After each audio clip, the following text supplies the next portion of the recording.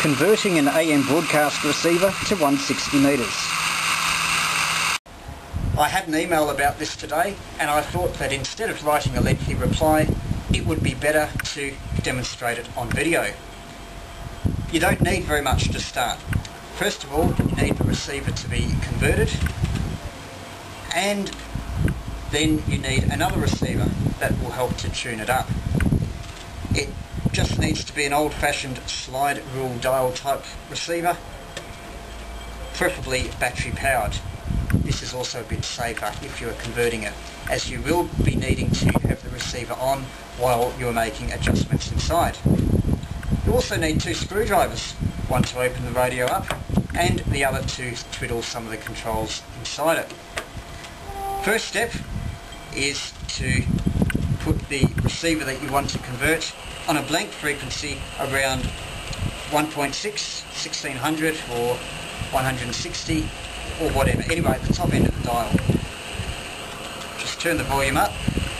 Now we tune the second receiver around between about 10 and 14 on the dial.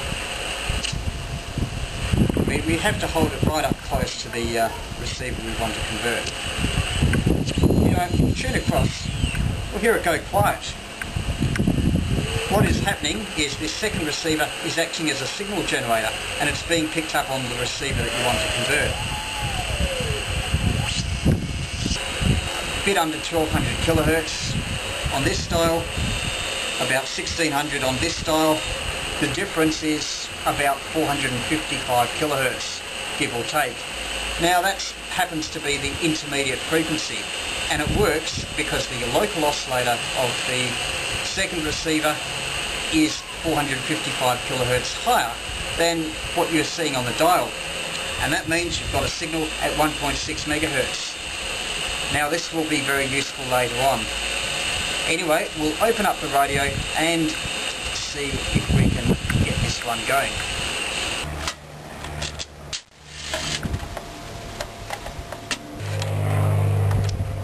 Now we'll need some power, so we'll put the batteries back in. Next, you've got to have a look around inside the radio and see what some of the various things do. The main items inside, the ferrite rod, which we won't touch, some of the adjustments on the back of the tuning capacitor, which we will, some of them, and possibly, if we need to, the local oscillator alignment coil. Now, it's a bit hard working out which is which, especially if your radio is like this and has a short wave as well as a medium wave. So we'll just find a weak signal at the top end of the broadcast band and twiddle a few controls. Now,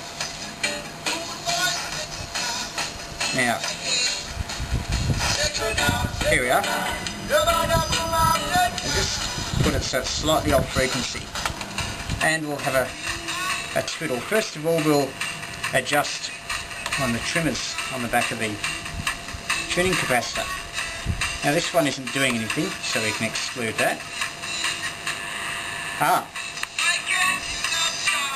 Now this one here made a change. And notice how you can tune across. Okay, so that's the one we need. Now, what you want to create room for 160 metres, you need to move all the stations down the band. Now this is the stage where you bring in the second receiver.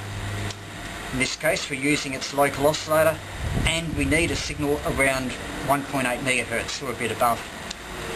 Now for that to happen, we need this dial to be set at a frequency of, let's say, 1850 kilohertz minus 450 kilohertz, which is about 1400 on the dial.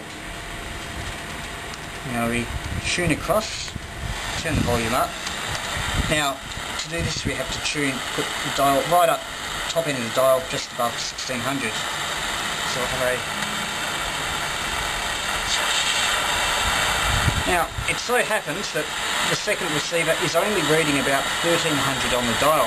So we've been able to bring it up to maybe 1750 kilohertz, but not yet up to 160 meters. So what do? Well, adjusting the trimmer on the back of the tuning capacitor didn't work. The range wasn't enough. So we have to try and find some other way of getting the local oscillator up higher in frequency so we can tune 160 meters. Now you'll notice various other controls. IF transformers, intermediate frequency stages, and we've got some local oscillator transformers as well. Now if this radio is AM and FM only, it will be a little bit simpler than this one. This one's AM, FM and shortwave, so there's some extra adjustments. Now, how to find the right one? Well, we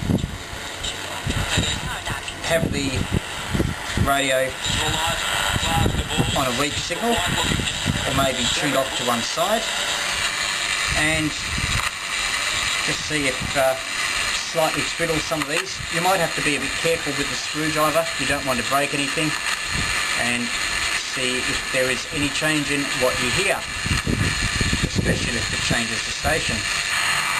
Now, I think we've found the right one. Adjusting this is just like adjusting the tuning knob on the receiver.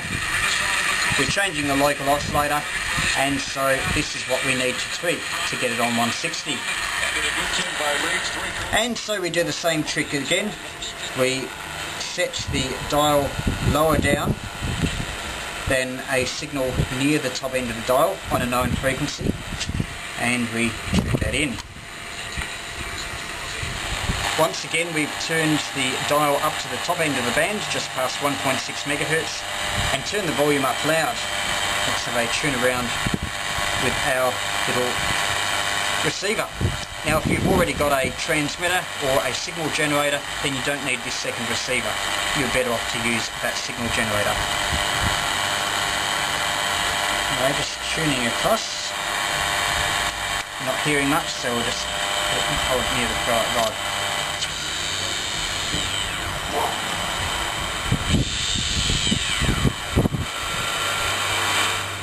Okay, this should be around 1400 on the second receiver's dial, and it's not quite yet, so we'll keep tuning. 1, 2, 3, 4, 5, BK 3-way testing. The receiver is now converted to 160 meters, but it might not be very sensitive, so we have to peak the front end. This is done by adjusting one of the trimmers on the back of the tuning capacitor. It won't be the one that we adjusted before for the local oscillator frequency, but it could be one of the three others. You just have to adjust them and see if there is a change to the signal level. This one doesn't do anything, that one doesn't do anything. Now this one has brought up the strength of the carrier from the receiver we're using as the local oscillator, so that must be the one. So we adjust that for the best signal strength. We move the local oscillator a bit further away to reduce its signal, and we peak on that. Or even better, find another amateur who can transmit a signal on 160 meters. It's better that it's an AM signal, but if he's only got SSB, you can still hear the duck talk on the AM receiver. You won't be able to understand it unless you have a beat frequency oscillator, which is a weak signal on either the intermediate frequency of 455 kilohertz or your received frequency on 1.8 megahertz, which can replace the missing carrier. You can even use the transistor radio or signal generator that helped you with the alignment to do this. Carefully put the radio back together and the job is done.